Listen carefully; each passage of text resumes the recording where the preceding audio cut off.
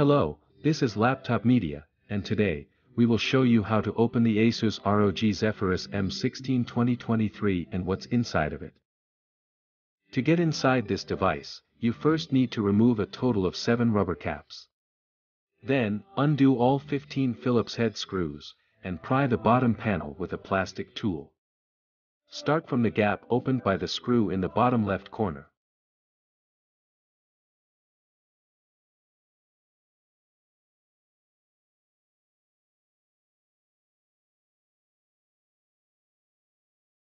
Please remember, it would be of great help to us if you just hit the like button and subscribe to our channel. That would motivate us to make even more and better videos for you. Here, we find a 90 watt-hours battery. It got us through about 5 hours of either web browsing or video playback. To remove it, unplug the battery connector from the motherboard, and undo the 2 Phillips head screws, which mount the battery to the chassis. Underneath black insulation, you will find the 2 SODIMM slots.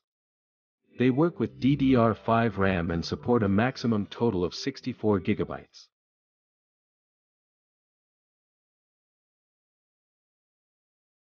Then, there are the 2 M.2 PCIe X4 slots.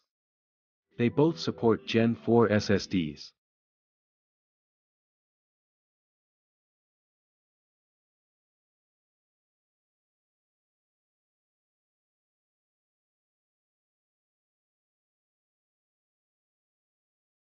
Cooling-wise, there are 3 heat pipes, shared between the CPU and the GPU. You get one more for each of them, which leads to a heat sink of its own. A 6th heat pipe deals with the VRMs and the graphics memory, while 2 fans blow through the 4 heat sinks. A system fan, located right above the battery, runs some cool air through the final heat sink.